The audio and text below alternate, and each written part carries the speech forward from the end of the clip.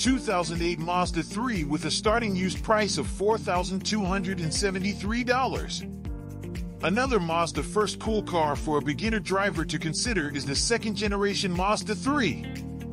The Mazda 3 is one of the best cars for beginner drivers because it is durable, gets great gas mileage, and is inexpensive to repair.